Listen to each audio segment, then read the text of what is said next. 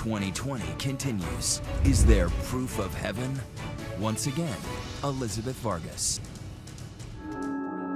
8 million Americans claim to have had a near-death experience, but neurosurgeon Eben Alexander never thought in 1,000 years he would be one of them. What did you think those were? Fantasies, hallucinations. He was a man of science. He didn't believe in it. That is, he says, until it happened to him. Let's talk about how you got sick. You woke up in the middle of the night feeling ill and in pain.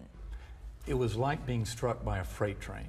4:30 in the morning, woke up. Never had anything like that before. My last words to my wife, don't call 911. Trust me, I'm a doctor. It's just a muscle spasm. And I was gone.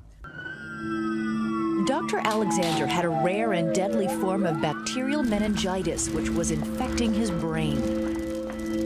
In a matter of hours, this healthy man was on death's door.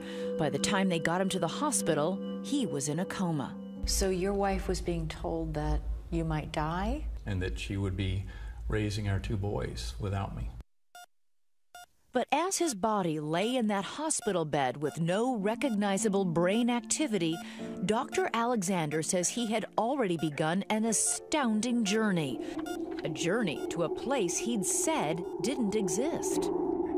Did you believe in heaven? When I was younger, I thought a heaven and a loving God made sense, but through my academic neurosurgery career, I saw less and less that could be the case. The journey began, he says, in a dark, formless place without memory, language, or time.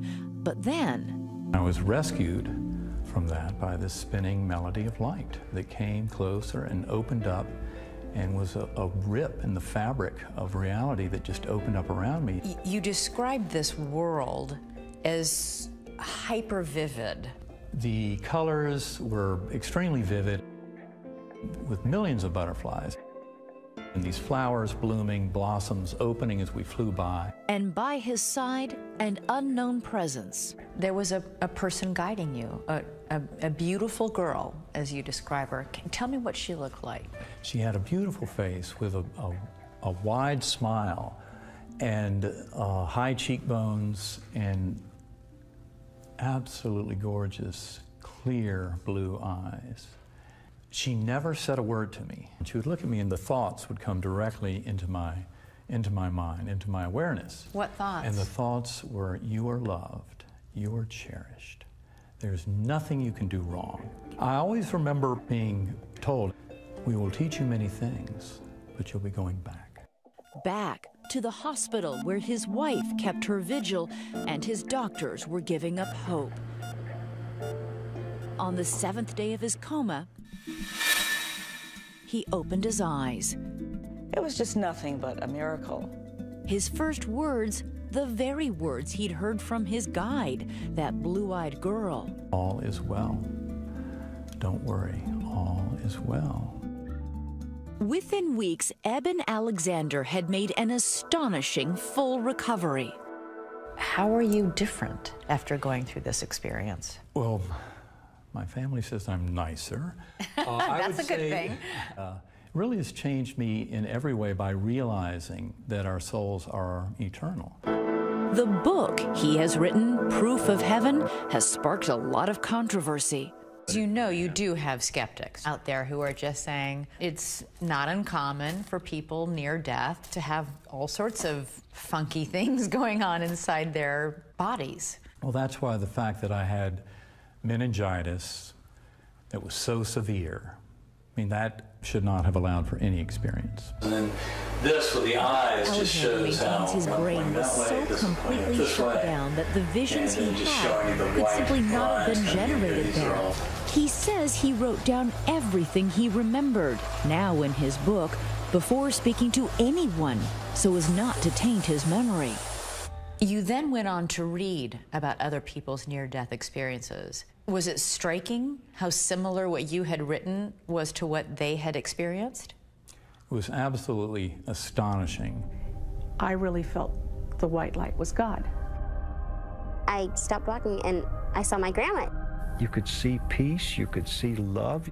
And all the other afterlife stories, everybody told of being guided by a loved one who had died. You had as your guide a girl you'd never met.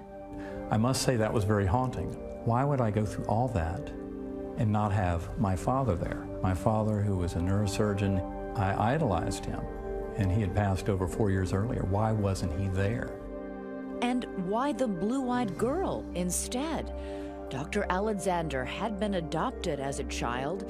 Years later, he found his birth family, all except for one, his birth sister, who died before he met them. Her name was Betsy. How old was she when she died? She was 36 years old. So Betsy you'd never met? I just heard what a beautiful, loving soul she was.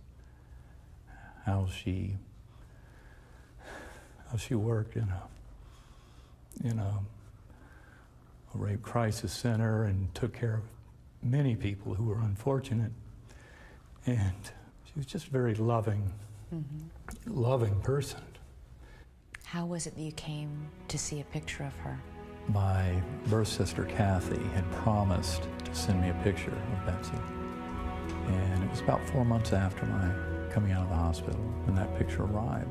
He opened the envelope and saw it for the first time. The photo, he says, was of that blue-eyed girl from his vision. And it was so stunning. And that picture was almost as if she's saying, "Do you get it now?" And I cannot tell you how powerful that was. There was no mistaking it. That's exactly who it was. Life is back to normal at the Alexander household these days. There are soccer games to watch, dinners to be shared, grace to be said. But Dr. Alexander says he's on a mission now. I hope to tell my story to everyone I possibly can around this world, because I think it will help this world to be a much better place.